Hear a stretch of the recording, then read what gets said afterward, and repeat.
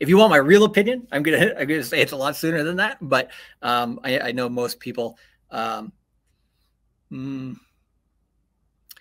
Most people can't be objective right now, really. I think a lot of people are just so ingrained in the bear and all the bad news in the bear that looking at any light at the end of the tunnel being a low, even though it'll be a boring low, I think a lot of people can't handle that right now.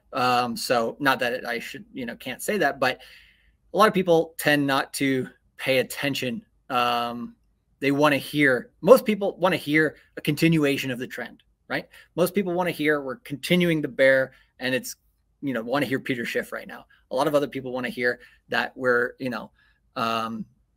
to the moon or whatever, but, a lot of the in-between stuff doesn't get quite the attention. So I would just generally say, if I were to give, a date on the pause, I would say March. But hey, we'll see.